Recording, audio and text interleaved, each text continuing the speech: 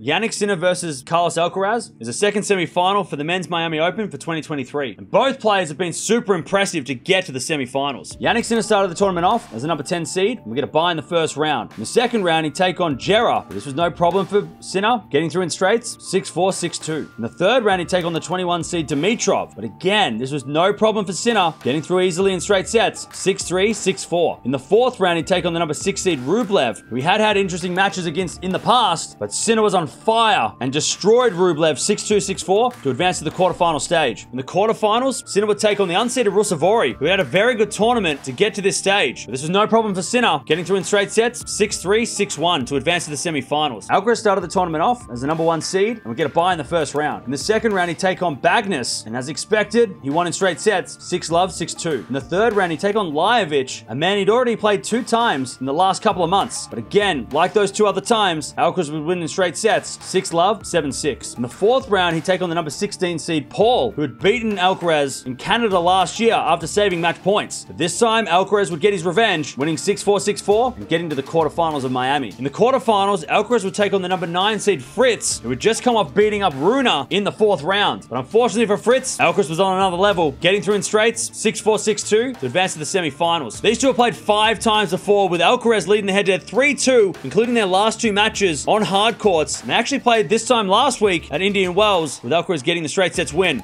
Having a look at the insights from Tennis Insights, the Miami Open averages show that in attack, Alcaraz is actually winning 25% of the points compared to Sinner, who's winning 22% of his points in attack, but the conversion goes to Sinner by 1% at 74% to 73% of Alcaraz. The steal percentages are absolutely identical, both at 37%. And in the baseline rallies, during the Miami Open, Sinner is 1% ahead of the baseline battles at 59%, with Alcaraz is at 58%. So very closely contested for both, and both being attacking baseliners, it's going to be a very interesting matchup. The margins are going to be thin. These Tennis Insights are a new way of explaining how things are played out in a match. In attack shows the percentage of shots played in attack. Conversion score calculates the percentage of points won when the player has been in attack. Steal score calculates how often a player has won the point when they have been in defensive during the point. And baseline battles calculates the percentage of points won for both players when they're at the baseline. This is a new way of analyzing matches, brought to you by Tennis Insights. If you want to check out more, you can go check them out on Twitter, link down in the description. This is going to be a very fun matchup because last week we saw them play at Indian Wells and it was Alcaraz who got that win. I think Sinner's been very underrated on the hard courts against Alcaraz, and he's been very close to winning. Unfortunately, hasn't gone his way, but I reckon this is the time. He loves playing here. He's made the final here before, and I think he's going to make the final again, taking out Alcaraz. But let me know down in the comments below, who do you think is going to win this one?